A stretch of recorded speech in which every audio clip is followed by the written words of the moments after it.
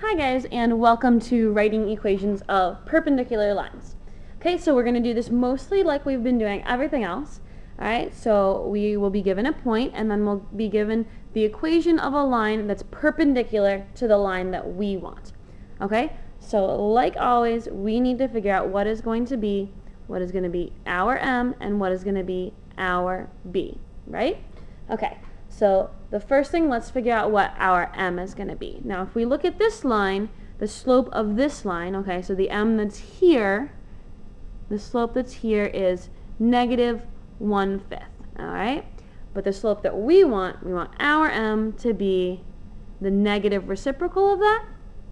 Okay, so we're going to flip it, so it'd be 5/1, which remember we can just write as 5, and then since this is negative, our slope is going to be positive. Okay, so our slope is going to be +5. And just like we did when we were writing the equation of parallel lines, once we have our slope, that's all we need. We can forget that this equation even exists. Okay, so I'm just going to cross it out so that we're not even looking at it anymore, because now what we have is our slope, the slope of our line is going to be +5. Okay? So now we just go back to our old friend, y equals mx plus b, slope-intercept form. Alright, and we're just going to plug stuff in.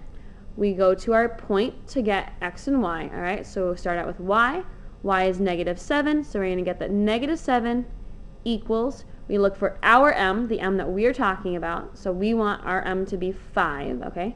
-7 equals 5 times x is 3, plus b. Okay, so now we're just going to simplify this and solve. So we get -7 equals 5 times 3 is 15 plus b. And to solve for b, we're just going to subtract 15 from both sides. And so we get that -22 equals b.